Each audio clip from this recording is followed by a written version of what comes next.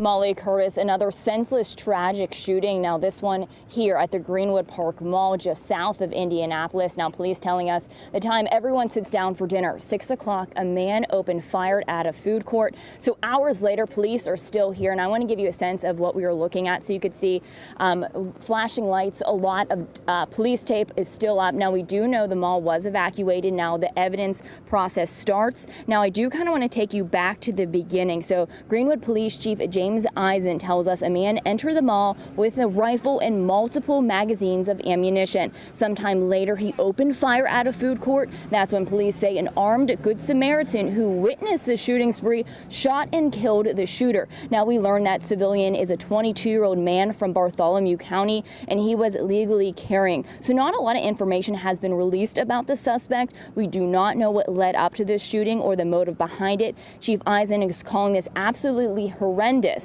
And the department's thoughts and prayers are with the victims' loved ones who are hurting tonight.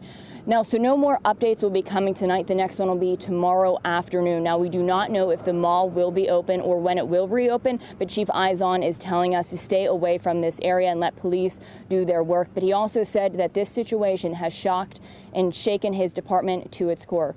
Reporting in Indiana, Danielle Dindak, WLWT News 5.